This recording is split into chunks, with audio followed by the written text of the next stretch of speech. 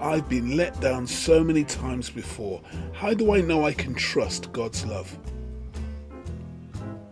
How can I share God's love when I've been hurt so often? Why should that matter to me?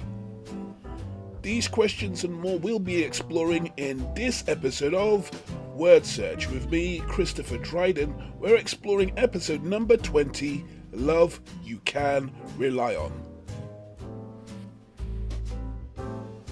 Welcome to Wordsearch, a place to search God's Word and a time for God's Word to search us. This is to encourage godly character development that stimulates us to prioritize seeking God's kingdom first and His righteousness, with the mind that it should inform and transform our prayer and practice. For here at Wordsearch, we look to find treasure in God's Word so that we can be hearers and doers of that Word for His glory. Coming up on Wordsearch, we'll be considering carefully where we've been on our journey so far in God's Fit Body Plan before our scripture reading today. And then from our scripture reading, we'll be going into exploring the faithful nature of God's love, how that's expressed in scripture, and also considering carefully the enduring nature of the faithful love before concluding, and then what happens next in our journey here on Wordsearch. Previously on Wordsearch, we've been exploring a series on God's Fit Body Plan, and what God's Fit Body Plan has been all about is based on a brief overview of Ephesians. We zoomed in on Ephesians chapter 4 and how Jesus has given to the body 5 key leadership gifts that are there to equip and to build the body so that it can both work and it can grow and mature as God wants it to. As well as those crucial roles and functions that Jesus has given to the body of Christ, we also established that for the body to grow, it's essential that the body focuses on the love of God. And it was very specific that we were focusing on God's kind of love, and that's what's launched our series at the moment in looking at what God's kind of love really is all about. We've already looked at the fact that God's love is perfect as an overview of what God's kind of love is all about. In our last episode, what we considered is about how we can see love from the beginning, considering the creative nature of God's love, the providing nature of God's love, and also the way that God's love will cover even when we sin. That's what we considered in our last episode. For this episode, let's explore together what's going on based on our key scripture taken from Ephesians, chapter 3, verses 14 to 19, and chapter 4, verses 15 to 16.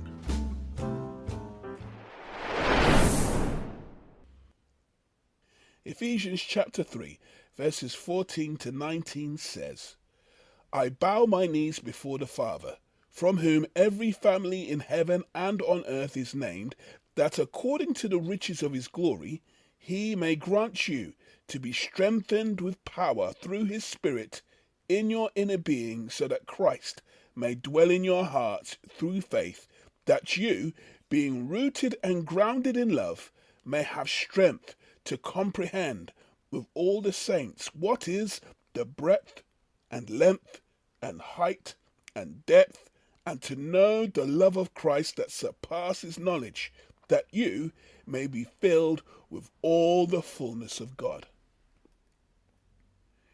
Ephesians 4, verses 15 to 16 tells us,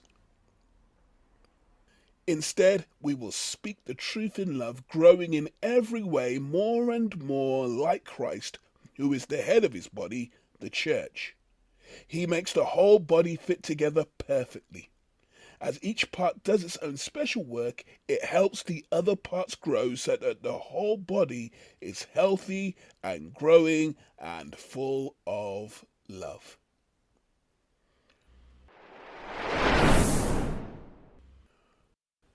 Righteous, wonderful Father, thank you so much for your word. Thank you so much for the instruction that you give us as to how we can become all you want us to be.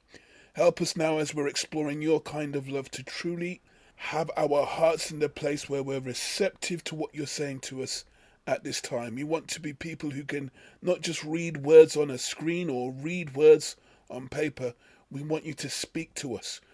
And so give us the ears to hear and the heart to receive and the hands to apply that which you want us to, for your honor and your glory, as we explore your kind of love, your faithful kind of love that we can rely on. For your great name's sake we pray. Let's explore the concept of God's faithful love. In our last episode, one of the things that we concluded with looking at with love from the beginning was how God established marriage, and how he established it has given us this wonderful concept of the covenant. And the covenant is a key theme that goes throughout all scripture. When we consider the concept of a covenant, we're not just looking at a contract or an agreement. It's a specific type of agreement that reflects something about the relationship between the parties involved. Usually in a covenant, we're looking at a stronger and a weaker party and the terms that the stronger party agrees to give in support of the weaker one, and how those two parties will come together to agree on it. And the weaker one can agree or can deny the nature of that agreement, but there's something about the connection between the two that it's not necessarily an oppressive one, but it is one that the weaker one can feel supplied for or supported by the stronger. And the key concept to look at when we're considering covenant and the covenant kind of love that God expresses is that concept of commitment.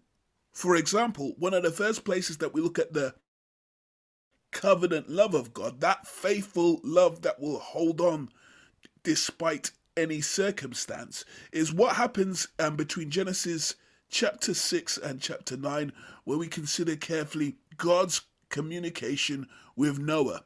We're told that Noah was found to be a righteous and a just man.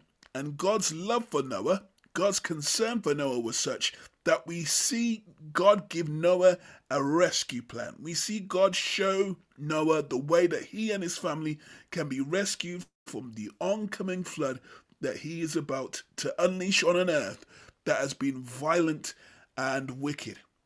So God expresses his covenant to Noah to let them know that there will be good relationship between God and the earth, and that the way that God has wiped out the earth will never happen again. God establishes a covenant with Noah, and the nature of that covenant reflects God's commitment to the world. First of all, he's said that he will never wipe out the world in the same way as he did previously, and he's even given a sign in the sky to make sure that whenever we see that sign, we remember the covenant that God has committed himself to, not just for humanity, but for the world at large. The next fascinating place to look at the covenant, though, is where God gets a bit more specific. So it's no longer with just humanity and the world as a whole. It's how he's going to work for the benefit of a still rebellious humanity through a particular lineage. So in Genesis chapters 12, 15, 17, and 22, we see this wonderful encounter between God and Abraham, who would become Abraham. And we see how God's commitment to this man and his lineage was to be a blessing to the entire world. Hence the importance of those patriarchs, Abraham, Isaac, and Jacob. And the nature of God's commitment is another expression, another indication of God's kind of love, God's faithful kind of love. And why it's crucial to look at God's faithful kind of love is that his commitment will remain even in times where the people that he's making that commitment to will behave in a flawed manner. I say flawed to say the least, when we see what goes on with Abraham and his lies, with Isaac and his lies, with Jacob and a whole bunch of issues that we can look at with Jacob and his sons.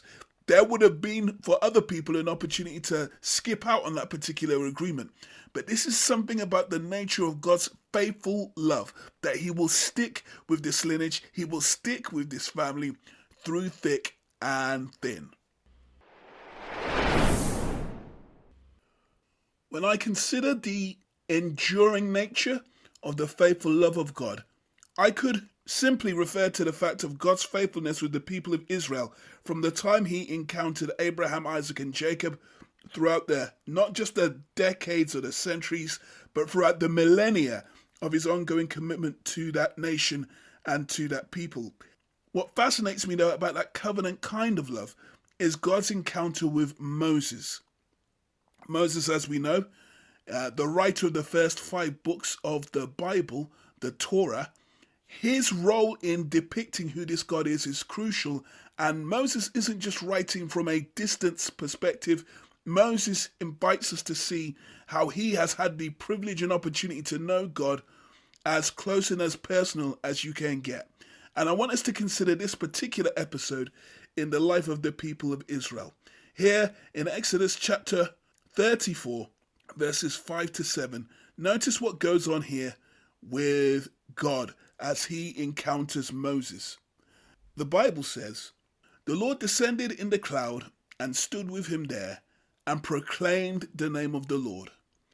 The Lord passed before him and proclaimed, 'The Lord, a God merciful and gracious, slow to anger and abounding in steadfast love and faithfulness, keeping steadfast love for thousands, forgiving iniquity and transgression and sin, but who will by no means clear the guilty, visiting the iniquity of the fathers on the children and the children's children to the 3rd and the 4th generation.'"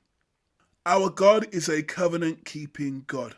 The context of this particular episode is very sad, for the people of Israel have rebelled against God just as they've been brought out of the land of Egypt, just as they've been taken into the wilderness to have an encounter with God, just as God has approached them and made sure that they were aware of just how holy he is. Despite all of that, the people still turned their back on God, and when they didn't see Moses coming back from his encounter with God for a while, they've rebelled and they've set up a golden calf for themselves. God has given Moses the opportunity to just carry on by himself and take the people into the promised land, but Moses knows that it's not by his strength or his might that he's been able to take the people. He recognizes the need for God to be in control. God uses that opportunity then to have an encounter with Moses, one that Moses requests himself, and God uses that to renew the covenant. Before that renewal takes place, we have this tremendous encounter.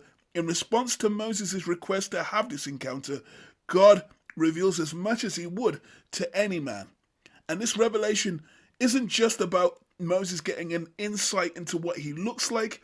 It's more getting an insight into who God is, what kind of God we're looking at. And here again, just as he commits himself again to this rebellious people, God establishes how he will keep his word, how that's the kind of God he is. He is the kind of God who is merciful and gracious. He is the kind of God that is abounding in what? Steadfast love and faithfulness. And when we look at that word steadfast love, it gives us this intriguing word called hesed. And when we look at hesed, it can refer to a number of qualities, but those qualities are marked by the similarity of being flowing, abundant, and overwhelming. So in this case, when you look at the abounding in steadfast love, abounding in hesed, it's like multiple aspects of the character of God. A love that will remain even when the circumstances change. A love that will remain even when we are faithless. He remains faithful. That kind of abounding in steadfast love then is something that God wants Moses to know, is a quality of his that not only Moses will see, but generations after him will see as well. That's a faithful love. That's an enduring love. That's the kind of love that will withstand all manner of rejection and rebellion. Then we notice carefully what God says about not only is he merciful and gracious and abounding in that love expresses itself through forgiveness. The forgiving of iniquity, the forgiving of transgression, and the forgiving of sin. 3 ways in which we can rebel against God. And another series will go into those 3 different types of rebellion at another stage. But it's just fascinating to touch on this point when we're talking about the faithful nature of God's love. We're looking at a God that will forgive. We're not looking, however, at a God that is just lenient for the sake of it. We are looking at a righteous and a just God. But it is good to know that this righteous and just God that will visit the iniquity of the fathers of the children to generations afterwards is the same God that to those who turn their hearts to him will find him to be a covenant-keeping God. There are so many other areas in Scripture that we can point to that reflects on the covenant-keeping nature of God. One particular area of great fascination is Psalm 136, where the people themselves know what it is to live under the righteous rule of God and experience his love in the great acts that he has done in defense of his people, in forgiving his people, and in restoring his people. As the people would chime in with the chorus, his love endures forever, his mercies endure forever, his faithful love, his steadfast love, this great quality of his love just keeps on going and going and going. We see that in Psalm 136. And then even as Jeremiah later on is bewailing the circumstances his people are in, as they are going to find themselves in exile because of their rebellion, even in Lamentations, Jeremiah still looks at the faithful love of God, the steadfast love of the Lord that never ceases. And then that expression of rejoicing about how God's mercies are new every morning, such is his faithfulness. That's what we see in Lamentations. And the rest of the scripture, when we consider the Old Testament in particular, is a lineage of God's faithfulness and how he will remain faithful even when man is faithless, and how he will still fulfill his plan through the seed, that is through Abraham, Isaac, and Jacob, through that seed promised to them that will come about, through the seed that will come through the Davidic covenant as well, through the seed that will be fulfilled in Jesus. And so when we see Jesus, he himself embodies the love of God. He embodies this faithful love, this enduring love that will keep on going even when others remain faithless. Look at the way that he would restore Peter, for example, after his act of betrayal, when he would forsake Jesus, he would deny Jesus on 3 occasions. That's just a glimpse of the faithful, restoring love of God that Jesus would embody and fulfill. So when we talk about how we too can experience that kind of love, and more importantly, how we can practice that love, the first point of call that we have is to focus on who God is. Focus on his great track record, his tremendous track record of faithful love through the ages. How he has remained faithful to the people of Israel. He remained faithful when they rebelled. He remained faithful when they were in exile. He remained faithful even when they returned to their land, and there were years in which they were facing opposition from other forces. God's love remained. So when we consider that love, and then when we see that love in Jesus, and we recognize that it's focusing on that love and seeing that love fulfilled in him, that is the route that we have to be able to express that kind of love ourselves. We may have come from backgrounds where people had hurt us, where people had caused all manner of harm towards us, and we might not think that that kind of love is available. But as we look to God, as we pray to him, and as we focus and meditate on these qualities and characteristics, that's the route that we have, especially when we look at how, like Abraham would give up his son, God himself actually went through with it and sacrificed his only son so that we could have a right relationship with him. And not only does that right relationship bring us into any covenant, it brings us into a new covenant that has been marked in the blood of Jesus. A great covenant, a great agreement where the stronger one, God, takes us and calls us his own. He's our God, and we are his people. And so he gives us his love as we focus on him to be able to love as he loves, a faithful love, an enduring love, a committed love that will endure and will last whether people are faithful or faithless. This remarkable love then that we're considering, what can we conclude at this time in the light of what we've studied? One of the first things it's worth considering in our conclusion is to remind ourselves that God's kind of love is faithful. He remains true. He sticks to his word. He is a covenant-keeping God. We see this love in his relationship with the people of Israel. We see this love in his commitment to them, to be their God, and looking to them to be faithful to him. And despite their faithlessness and despite their flaws, he would still fulfill his plan. Such is the nature of his love. This is the kind of love that we see in God with his people Israel. The people themselves then are able to recount the nature of the love that's been expressed to them when they are able to talk about the mercies that endure forever and the compassion that they've experienced from God. So this kind of love isn't invisible. This love is experienced in a very visible way in their track record, in their time with this God. One of the key things to recall then and to note in conclusion is how Jesus comes to fulfill and embody this kind of love in his treatment of others, in his enduring faith, enduring love with those who would sometimes let him down, disappoint him, fail him. This type of love is expressed in Jesus, and that gives us hope that by his Spirit and by focusing on him, we too can love as he loves. We can love like this. As ever, when it comes to this kind of love, then our challenge is, what can we do to explore this love with others and express it for the glory of God? Here are some prayer points I want us to consider in the light of what we've learnt on this episode. First of all, let's praise God for his faithful love. Thank God for this love that endures. We really should express our gratitude to God that this is the kind of love he expresses. Let's go on then to ask God for grace to display this faithful love to others. We don't just want to be recipients of this love, we want others to also be able to experience it through us. And so in the same manner, let's seek God for those chances to encourage others to experience this love likewise. So let's praise God for his faithful love, thank God for the love that endures, ask God for the grace to display it, seek God for chances to encourage others, and finally, let's celebrate God that this love will be enjoyed for eternity.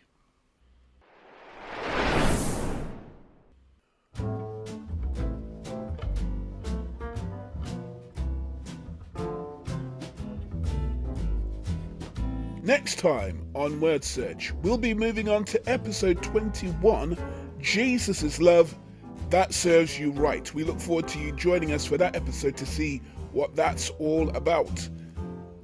In the meantime, please remember to like this video and share it with your friends and loved ones. If you haven't done so already, please subscribe to the channel, turning that notification bell on so that you can be informed of future episodes of Wordsearch. This is a production of Zion Awake Ministries. You can find out more about ZAM on the contact details in the description below. Please get in touch with us with any questions you might have about the episode or points that you want to share. Also consider supporting the ministry, as every contribution you make really does make a difference and is greatly appreciated. My name's Christopher Dryden. Thank you so much for joining us, because here on Wordsearch we want to find treasure in God's word so that we can be hearers and doers of that word for his glory. Until next time on Wordsearch, God richly bless you as you live out that love you can rely on. Shalom.